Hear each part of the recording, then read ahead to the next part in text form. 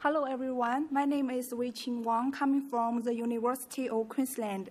Today I'm here to present a novel model for spatial items recommendation in location-based social networks, which is also denoted as the Geo-SAGE. First, I will give a brief introduction to related concepts, challenges, and related works.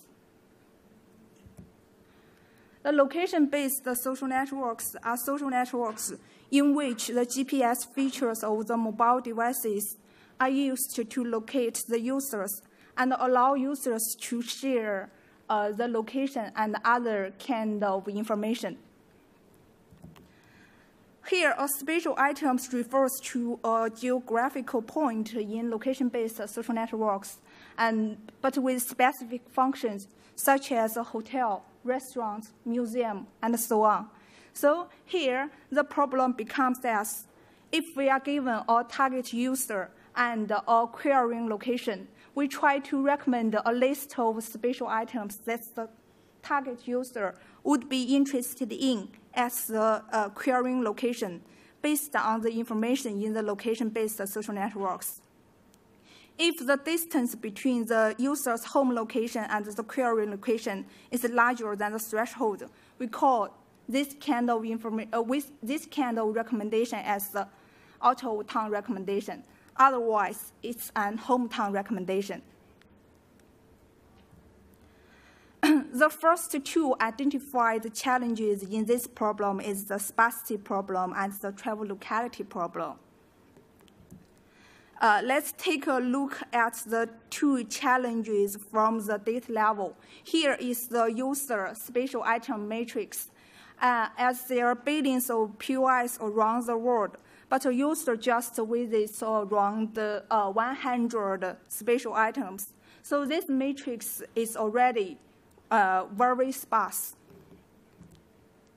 And according to a survey in ICDE 2012, as most of the spatial items visited by a user are located in their home cities due to the locality of user travel. So, for example, there are two groups of users in this matrix. One group of users here, they are living in New York City, and the other group of users here, they are living in LA. According to the travel locality, most of the activities for this group of users are in New York City. When this group of users travel to LA, we try to recommend the spatial items here to this group of users, which means that we try to make use of this small matrix to make recommendations. However, due to the travel locality, this small matrix is even sparser.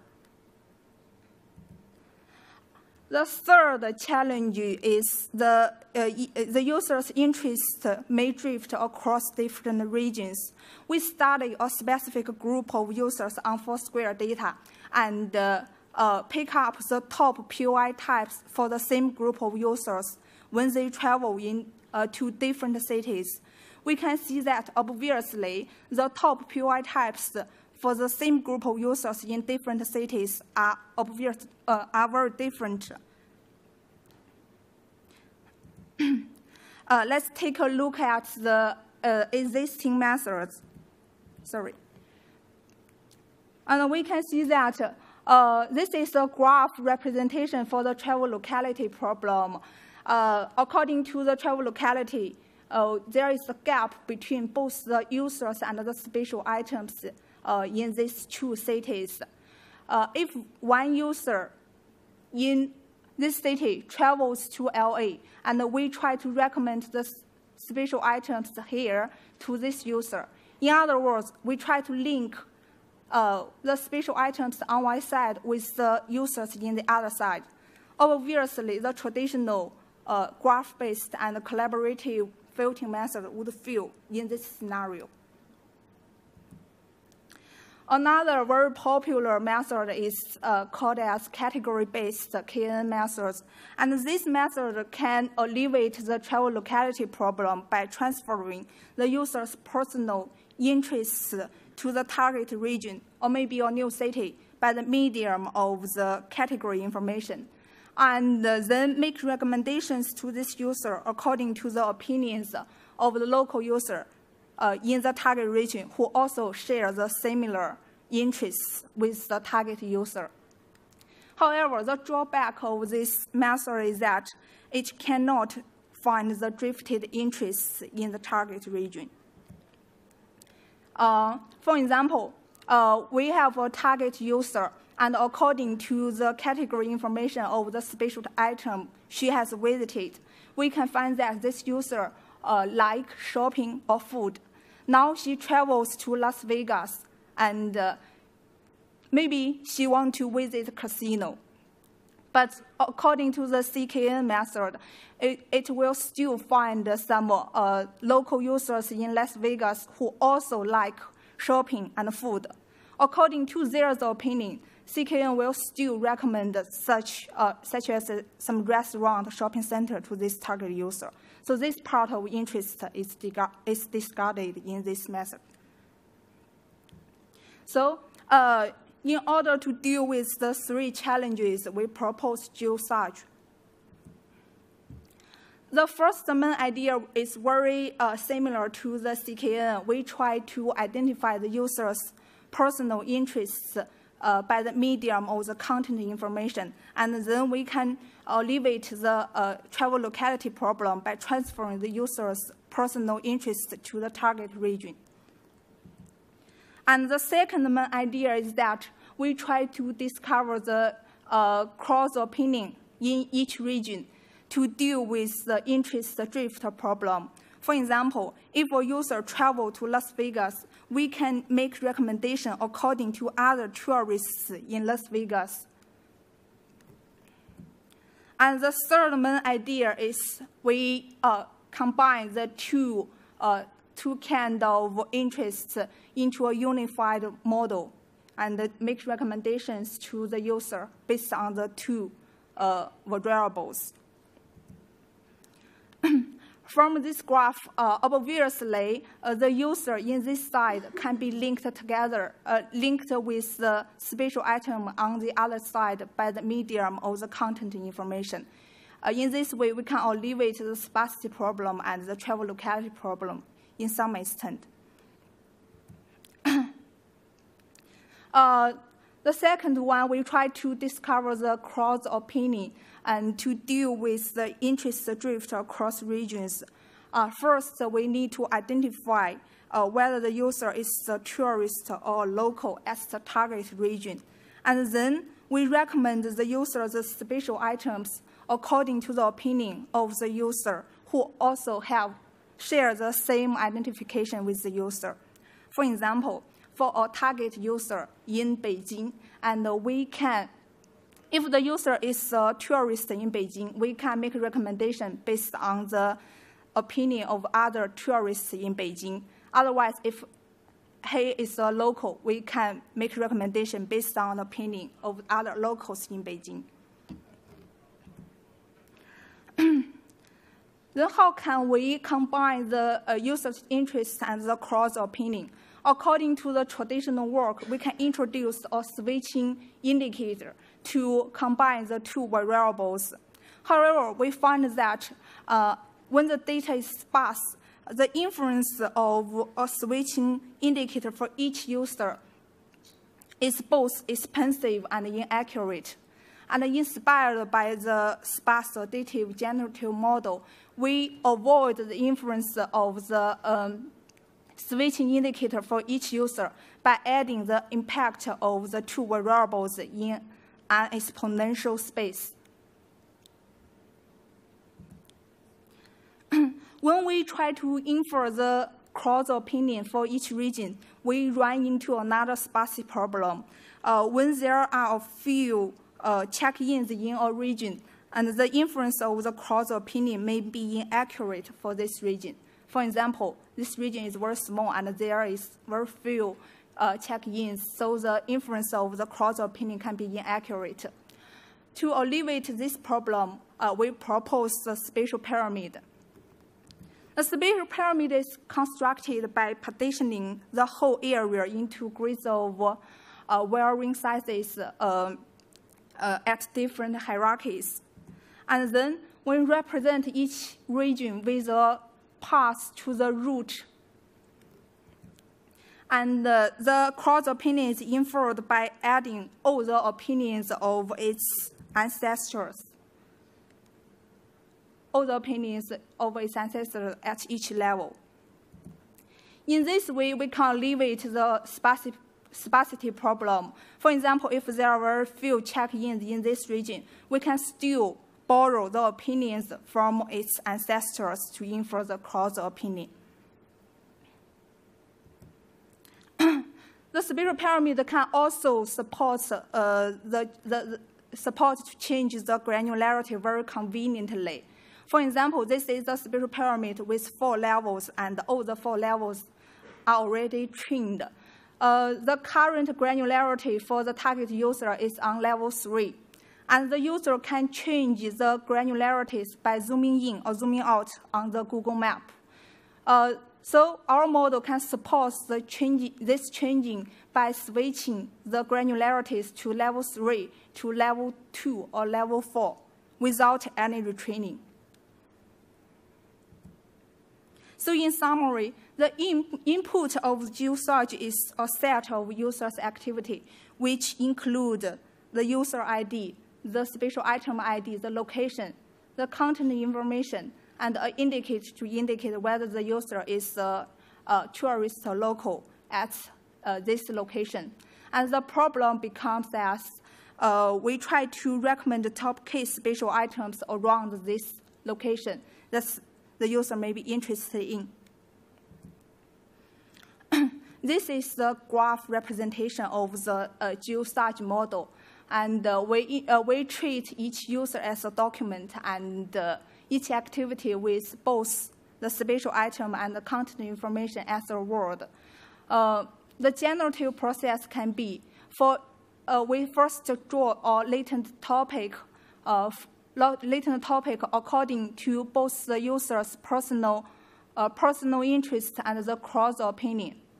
Here is the background model. This 3 background model is try to make this learned model more discriminative, because this background model can assign high probabilities to some non-discriminative terms. And then we can draw the content words and the spatial items according to the topic's distribution. Based on this model, we can learn all the related parameters in this model. How can we learn the parameters in this model? Our objective function is the probability of the content information and the spatial items if we are given all the parameters. However, it's very difficult to maximize directly. That's why we introduce the latent topic Z. And we adopt the GIPS-EM algorithm to infer the parameters. In the E step, we sample the topic according to the GIPS sampling method. And in the M step, we try to optimize all the parameters according to the gradient descent learning methods. Once we have learned all the parameters in this model, for each spatial item, we can compute a ranking score for each spatial item, and then we pick up the top K spatial item with highest score and recommend the top K spatial items to the users. The following is the evaluation part. We use 2 publicly available real-life data sets to evaluate the performance of Geo-SAGE, which is Foursquare and Twitter. There are 2 types of comparative approaches in our evaluation. And the first type is the other state-of-the-art spatial items recommendation methods. And the second type is the variant versions of Geo-SAGE. this type of evaluation is try to evaluate the recommendation performance of our proposed model. And this type of evaluation is try to evaluate the impact of different factors in this model, such as the causal opinion and the spatial pyramid. We use the recall at key as our metric, which is also a metric for the precision. For one test case, if the ground truth item is in the top key recommendation list, we call this one hit. So the hit at key is the number of hits, and the d-test is the number of total test cases. We can see that the recall at key increases when the key becomes larger. This is the result compared with the other state-of-art methods, and from this graph, we can see that Geo-SAGE significantly outperforms the other state-of-art methods. And more details about the evaluation results, you can refer to the paper. And this graph is the result compared with the other variant versions of Geo-SAGE. And from this graph, we can see that all the factors we have considered in Geo-SAGE has a positive influence on our final recommendation recommendation performance.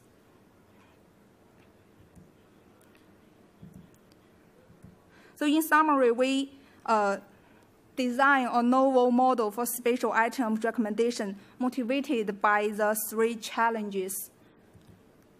And then we refine the cross-preference at a region by exploring the geographical correlation with the spatial pyramid. At last, we conduct extensive experiments to evaluate both the performance of the model and the impact of different factors. Oh, that's all. Thank you.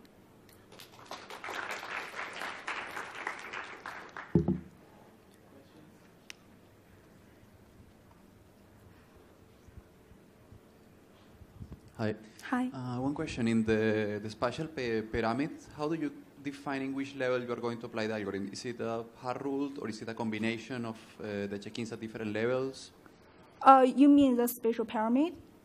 Yeah, so you said that if you have two little check-ins at a small scale, then you go for a larger scale. But is that a hard rule, or is it kind of a linear combination of the different scales, or is part of the probabilistic model? This one, right? Yes. So what your question is? So you said that if you don't have enough check-ins at one level, then you go for the parent level? Yes. For each region, this is the region at the bottom level, and for each region, we represent this region with a path to its root.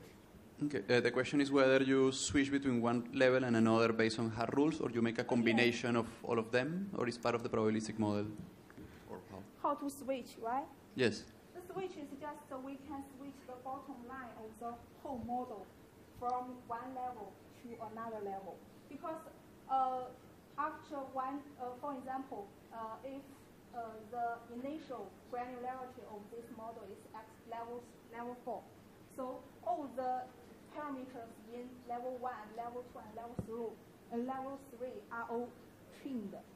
If a user changes the target region from into a much larger region, and we can switch the bottom level from level 4 to level 3. Okay, the user is the one that defines which level region. I mean, the user behavior is the one that defines the region that you are going to consider. Okay. Yes.